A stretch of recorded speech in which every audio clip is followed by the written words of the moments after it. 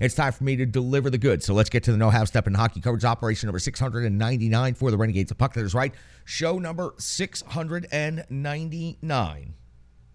For the Renegades of Puck, now 10-plus years in existence in radio format and podcast format. So it is so great to be here in the bunker on this moment in hockey history. The Nashville Predators currently find themselves 38 games played on the season. They suddenly have a record of 18-14-6. 42 points has them fourth place in the Central Division. They are just 4 points below the automatic cutoff line for a playoff spot in the Minnesota Wild, number 3 seed. They are 9 points behind the second place Winnipeg Jets, and they are 10 points behind the first place Dallas Stars. Now, it is a close pack in the standings right now, so this is subject to change on a hourly basis. Colorado is 1 point behind the Predators. St. Louis also 1 point behind the Predators. The Arizona Coyotes in 7th place, 11 points behind Nashville, and Chicago Blackhawks are 20 points clear of the Nashville Predators. The Predators are in the middle of a long 5-game road trip right now. 2 games in, 3 to go, so their next game will take place on the road. 9-8-3 is their record on the road currently. They have 108 goals for on the season, 115 goals against. It's a -7 goal differential. That's the best the goal differential has looked in quite some time.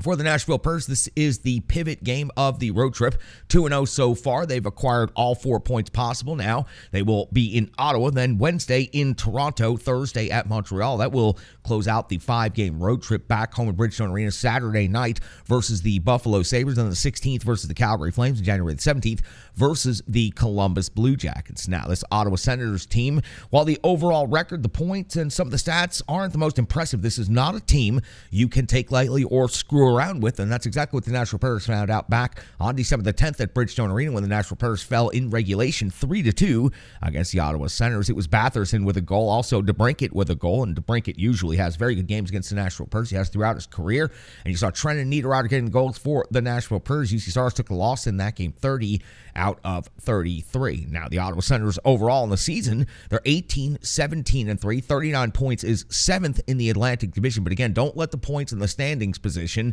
be too deceiving. They're 11-8-1 on home ice. They have a goal differential of even, meaning they've given up 116 and they've scored 116 on the season. Now, in this most recent stretch of action, also not just pay attention to the results, but pay attention to some of the opponents. This Ottawa Senators team is not to be taken lightly right now.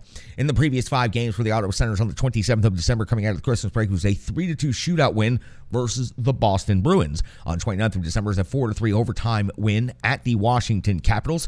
Then it was a 4-2 loss on New Year's Eve at the Detroit Red Wings. Then a 3-1 win versus the Buffalo Sabres on New Year's Day. Most recently, a 4-0 victory versus the Columbus Blue Jackets. Anton Forsberg got shut out in that game with 22 saves. And now the Ottawa Senators will take on the Seattle Kraken before welcoming in the Nashville Predators. We'll take a look inside the rankings and the numbers in the matchup here between the Preds and the Sens, because again, the looks of the standings could be deceiving. This Ottawa Senators team is better than they appear to be. It was a very difficult start to the season.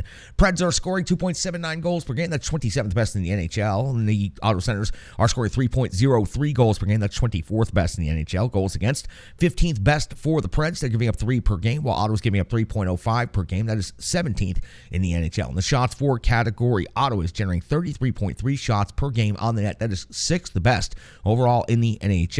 The Nashville Predators are generating 30.6 shots on net per game. That is 20th in the NHL. On the shots against category, the Nashville Predators are giving up 34.1 per game. That's 29th in the league. And the Ottawa Senators are giving up 32.2 against. That's 22nd in the NHL. Now, special teams. This is where the Ottawa Senators are going to have a distinct advantage in this game, and the Nashville Predators have got to be absolutely careful to keep this game at 5-on-5 play as much as possible.